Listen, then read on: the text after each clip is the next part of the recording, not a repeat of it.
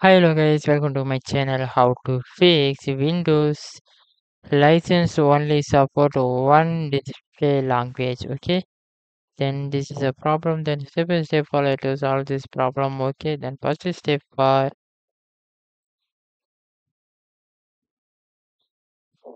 install the languages. Okay,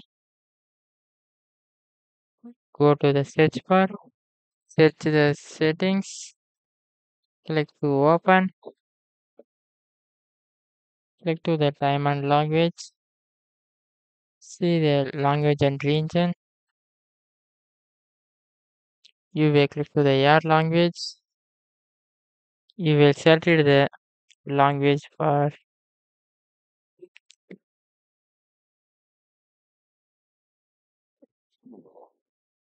English, and you will select the any language English preference. You will get selected for an example. Select click to next to you will set the set as my Windows display language. Select to click to install. Okay. Then next step for change the region setting. You will click to open the settings. Click to the time and language. Click to the language and region. You will change the country. Okay. Third step for change the system location.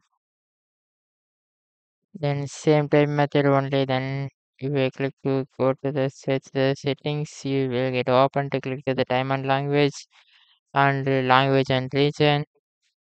You will see the administrative language settings. You will set it to see that this language for now Unicode programs. You will click to the change system location.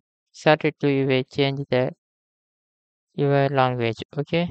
Location language. Set it to click to OK.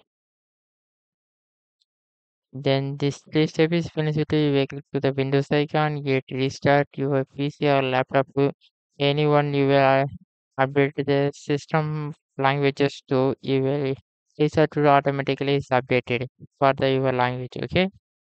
Then anyone doubt open the command and thank you for watching.